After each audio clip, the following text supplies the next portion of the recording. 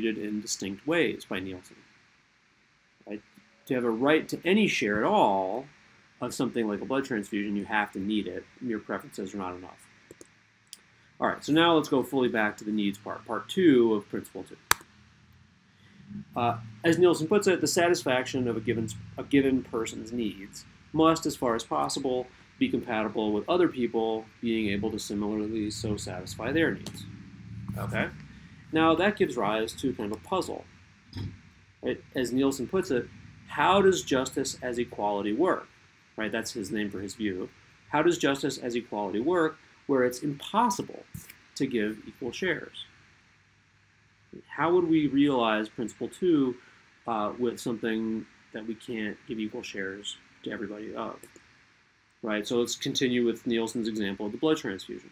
Suppose that 2 people need it, but they can't both have a blood transfusion, either because there's not enough blood or there's not enough doctors and nurses and stuff around to perform a procedure or whatever. So only one person can have the blood transfusion. How does justice as equality work in this situation where we have to ration care? Well, he says there's lots of things we can do. He says maybe we should flip a coin. Or we can look at the two candidates and give the blood transfusion to the person who has contributed more blood in the past. Or we could decide to give it to the person who can probably go on to live a longer life. Or we can give it to the person who we predict could offer more of value to the community going forward. Okay, now according to Nielsen, any of these methods is compatible with his second principle. Okay, now here's an exercise for all of you. Try to explain why. Why does he think that any of those ways of kind of deciding who gets the blood transfusion is consistent with these demands for equality? Okay, try to figure that out.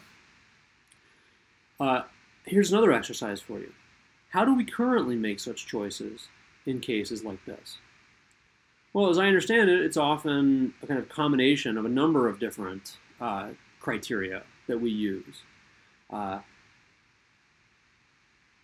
more generally, right, how do we distribute scarce resources? Right? I mean, sometimes we just do it in terms of ability to pay. Right? Who has more money gets it. Now that would be incompatible with Nielsen's egalitarianism. That would be incompatible with justice as equality. But he says that these other options, or some kind of combination of them, would be compatible with his view. So yeah, exercise. Try to explain why, and try to compare that to what we do now. All right. So that's a kind of a rough explanation of what Nielsen actually means by his first and second principle. Right? We should be worried about authority because authority and hierarchies can threaten liberty. Right? That's something that he talked about that Rawls didn't talk about much. And then for principle 2, right, we want to make it so that everybody has a right to an equal share of the common social product. Once we, pay attention to meeting different people's different needs and provide for social goods like parks and hospitals and roads, but also capital overhead for preserving our productive capacity into the future. And that's when we talked about what it means for different people to have a right to an equal share. All right. So, okay, that's what Nielsen takes his principles to entail. Now, why does he think that we should accept those principles, especially the second principle? In particular, why does he think we should prefer his second claim to Rawls's difference principle? He says, my claim is that given our mutual commitment to equal self-respect and equal moral autonomy in conditions of moderate scarcity, equal self-respect and equal moral autonomy require something like my second principle for their attainability. This is the key idea. Right? Put somewhat differently, the key idea is that equal self-respect and autonomy require more or less equal material conditions. Now I want to focus on this for a minute. It says equal self-respect and equal moral autonomy require something like my second principle for their attainability. Right? The key idea, Nielsen's key idea, is that equal self-respect and autonomy require equal material conditions, more or less. Okay, so another way he puts it is this. He says, there are circumstances where Rawls's second principle is satisfiable, where equal liberty and equal self-respect are not obtainable, right, because of these inequalities.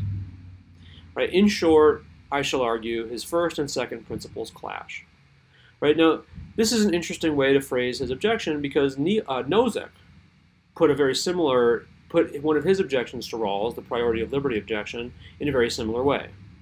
Right? So from both Nozick and Nielsen, who are obviously coming from very different starting points, we get this, they each put this pressure on Rawls to explain how his two principles, A and B there on your screen, fit together, right? Nielsen's going to, or sorry, Nozick's going to say that if we take A seriously, B doesn't really do anything, right? We can't really enact the policies that would be required to make B a reality if we take A seriously. And Nielsen says something kind of similar, right? He says that if we're going to get the same equal liberty and self-respect as Rawls wants to capture with principle A, then we're not going to be able to allow for the inequalities that B allows for. So another way that Nielsen puts the point is he says Rawls, on his interpretation of the second principle, allows inequalities which undermine any effective application of the equal liberty principle.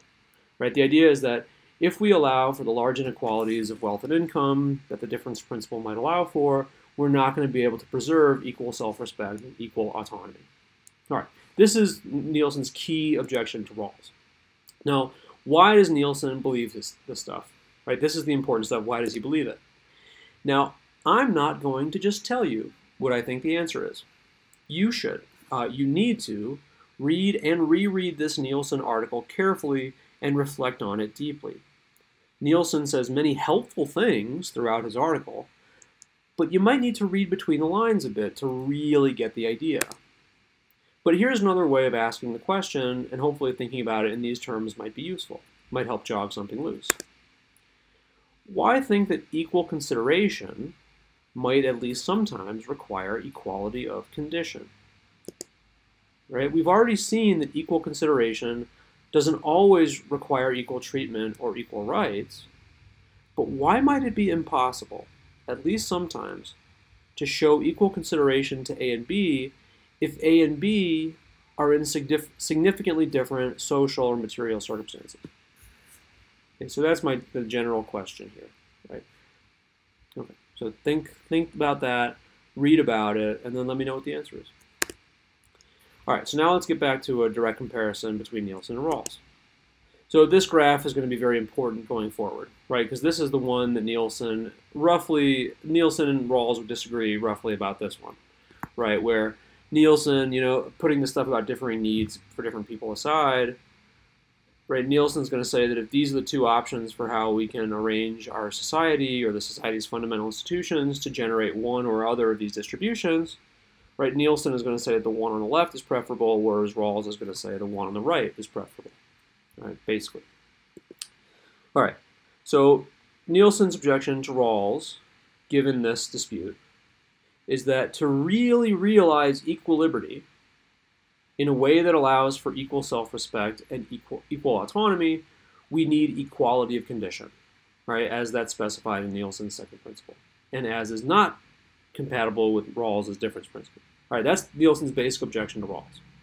All right, now for the next several slides, we're going to talk about the back and forth here, the argument between these two people, because then we'll get a better sense of each of their views and the strengths and weaknesses of them. Okay, so Rawls' initial response is to say, look, an equal division of primary goods is irrational in view of the possibility of bettering everyone's circumstances by accepting certain inequalities.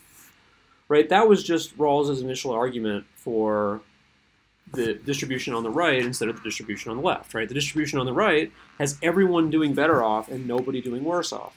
So according to Rawls' system, it would be irrational to choose equality to the preferable one on the right. All right. Now, this is also a version of what's called the leveling down objection to egalitarianism. And we're going to come back to that in one of the last slides of the slideshow. All right, so what's Nielsen's response to this obvious Rawlsian rejoinder? So here's one thing that Nielsen says. He says, the difference principle tells us that if the worst off will be better off, that is, better off in monetary terms, they should accept the inequality. The rub, however, is in Rawls's understanding of better off, or improving the position of the worst off. He caches these notions in purely monetary terms.